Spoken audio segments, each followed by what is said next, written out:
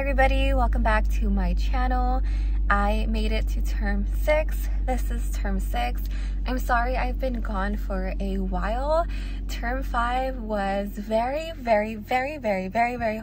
It was very hard. It was just so much. It was like head and neck anatomy. It was preclinic, process of care, oral pathology, and one more class. Dental materials. So all of that just kind of was very overwhelming. I think I didn't even have time for myself. I haven't even gone to the gym. So this is the first day back on term 6, and I want to show you guys what it's like the first week back. So I just want to show off my Margarita RDH, my sweater that we got, and then also it has a tooth. Anyways, I hope you enjoyed this video. Don't forget to give it a like and a subscribe, and then yeah, enjoy. This is periodontology class, and we're going over the periodontium, the tooth supporting structures. Very easy class for today. I don't want to say it's easy because I know it's going to get more difficult, but this is what our classroom looks like. A lot of us have ebooks or an actual physical book.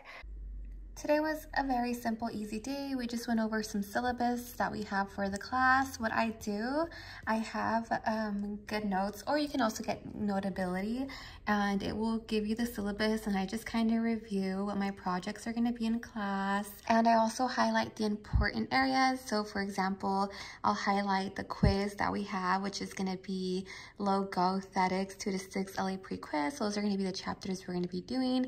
Then for the midterm, these are the chapters. So it's going to be like highlighted on areas where I know that are important so I don't forget, and I just kind of review every single thing, and anything of importance I highlighted a specific color. This is what we went over in class. We will go over the syllabus, and if you have any questions, you could ask the instructor there. But it's important to stay organized just so you can know when your exams are going to be and what days are going to be the makeup clinics and what you need in order for you to get a good grade for your projects. So this is day 2.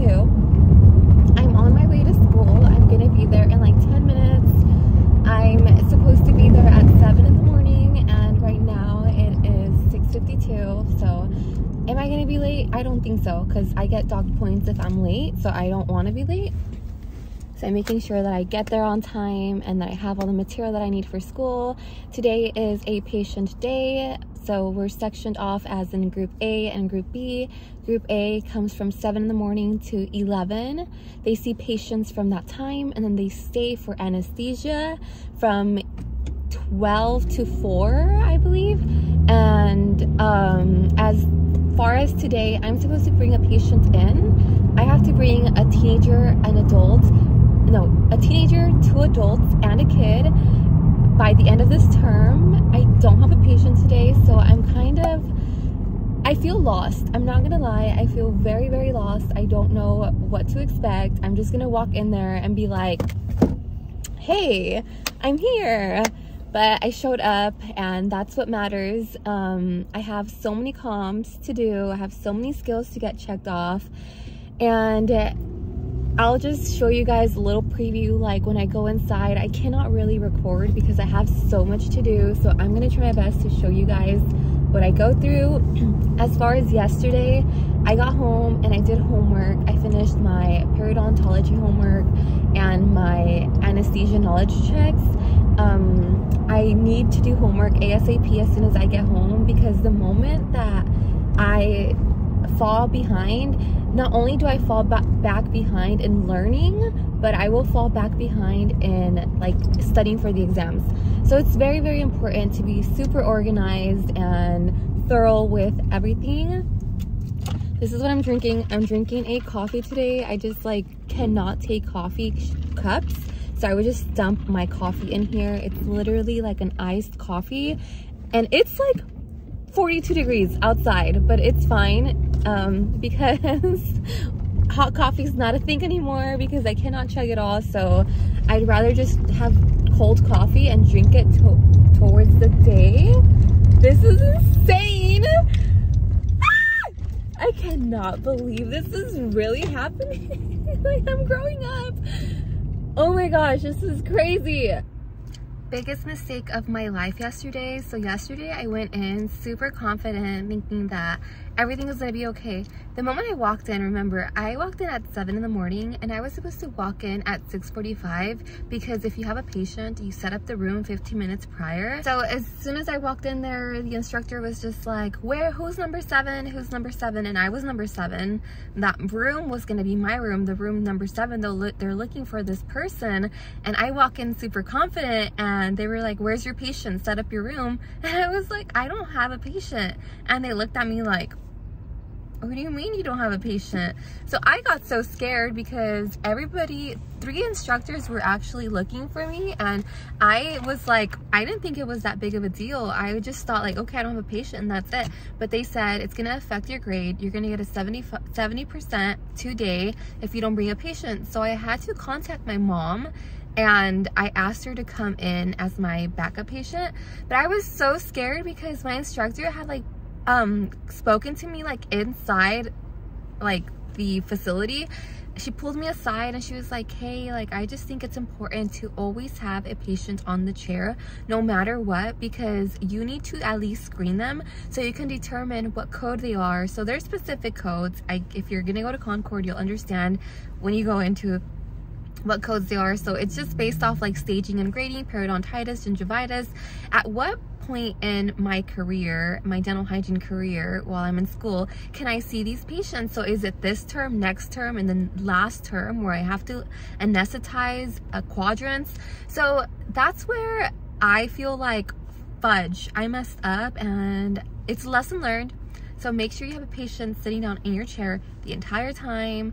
But anyways, right now I am at Starbucks and I'm in the line. I'm supposed to be at school at 9.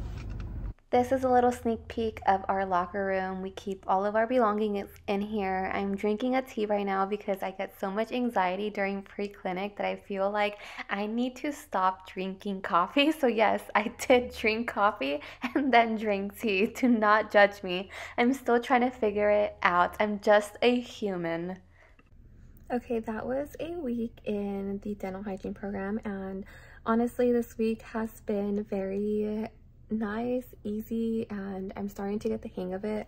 But it's so hard to film these types of videos when I am constantly just trying to be like a good person to myself and trying to cope with everybody at school, trying to get good grades, trying to be a mom and deal with like life. It's very, very difficult. But so for Monday, my class, I have periodontology and I have local anesthesia, the book. So we go in there and then we sit down for about 8 hours. I don't know if it's 8 hours in total, but I want to say it's 8 hours, and we have lecture for that long. But on Tuesdays, I go in from 6:45 in the morning. I typically have a patient sitting in the chair, and then at 11:45, at 11, I'll have my break. It's a 30-minute break. We have the option whether we want to set up the room 15 minutes prior or if we want to take our lunch. So majority of the times I like to go into the clinic early just to make sure I have everything organized. After the 11:30, we go in and do local anesthesia, and then we stay there for a few hours. I think we leave like at 3:30 or 4. Yeah, 3:30. And then afterwards, the group B stays there from like 3:30 to 8. So it's a very, very, very long day. For Wednesdays, we are taking culture diversity. Is it culture? Yeah, culture diversity in the morning, and then we have medical emergencies, and then we have periodontology too. And then on Thursdays, we have periodontology. On Thursdays, no. Do we? Oh, we have clinic again, and then anesthesia. So it's a lot, and I'm trying to get as much content as I can. So please, again, I'm very sorry if I don't get any content, but I'm trying, and I'll make a separate video to let you guys know on how I'm finding patients and everything else. But I hope you enjoyed this video. Don't forget to give it a thumbs up, and don't forget to like and subscribe, and we'll see you again next time.